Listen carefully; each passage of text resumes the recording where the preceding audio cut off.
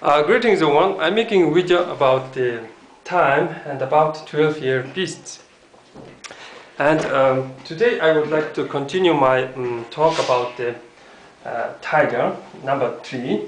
And in my previous video I tried to explain that tiger is in the position of a weapon, and tiger represents a weapon, a firepower. But in this wish flag, I mean in Tibetan Mongolian wind horse flag, you can see 4 predators, which is Chinese dragon, Mongolian firebird, Garid, and Tibetan snow lion and the tiger. All these creatures are, predators. I mean, of course, Chinese can claim that their dragon is a vegetarian. Well, you can say that all these creatures represent a weapon, a firepower. Well, Mongol name for tiger is Bara. And there is 3 meanings for tiger. And first meaning is, of course, tiger. Second meaning is wooden block printing. A third meaning is heavily industrialized. A country that is heavily industrialized or developed country is called a tiger.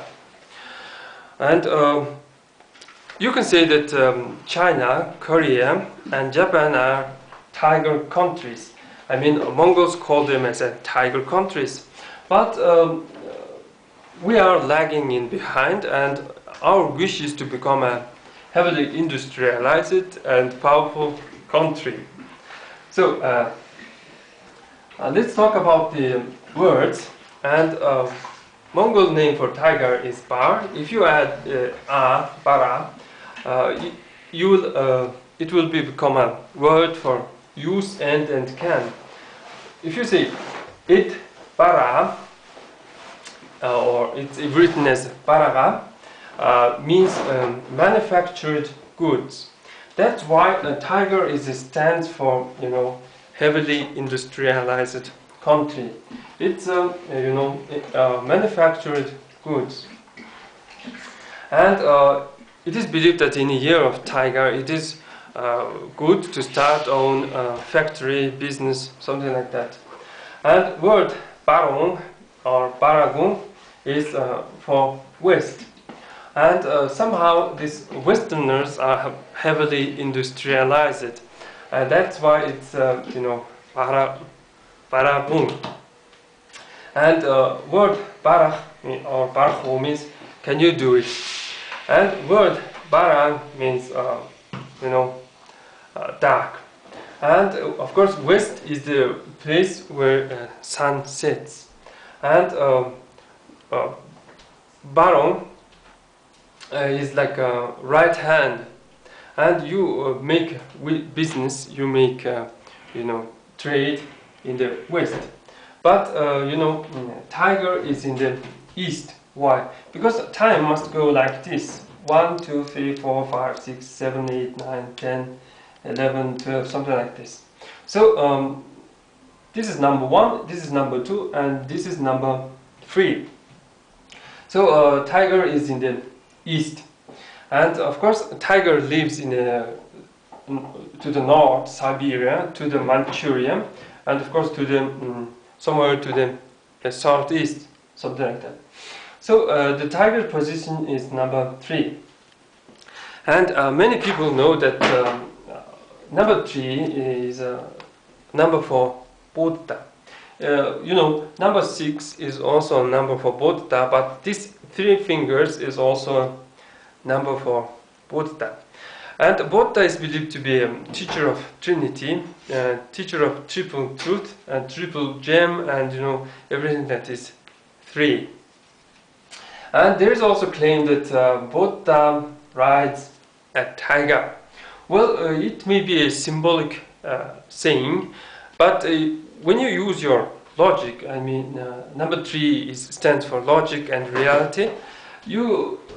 It's impossible to say that Buddha is not riding an elephant, a donkey, or a horse, but he's riding a tiger. And because of this word, maybe our southern neighbor like to describe their Buddha of money with a tiger. And they also describe their Taoist god of money with a tiger.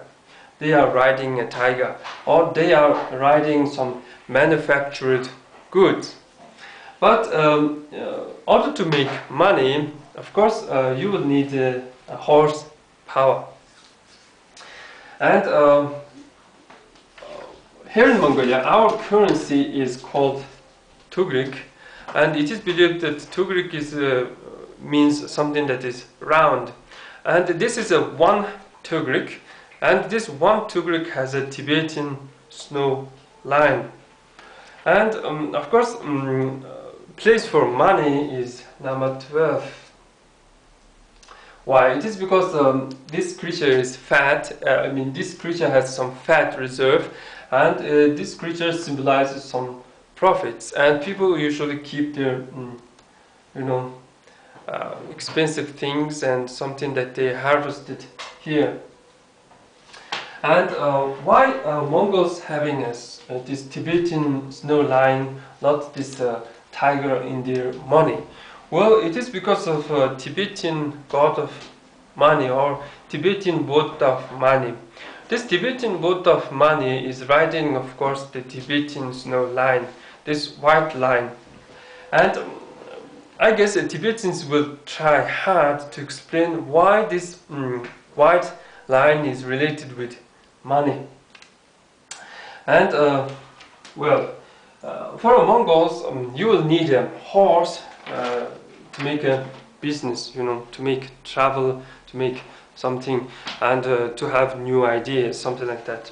So let's us return to the coat of arms of Mongolia. Well, Mongols believe in an angel, flying angel, that is a white horse, but this flying angel is a golden horse. Well, that makes no sense. Well, that's pretty much for today, and thanks for watching.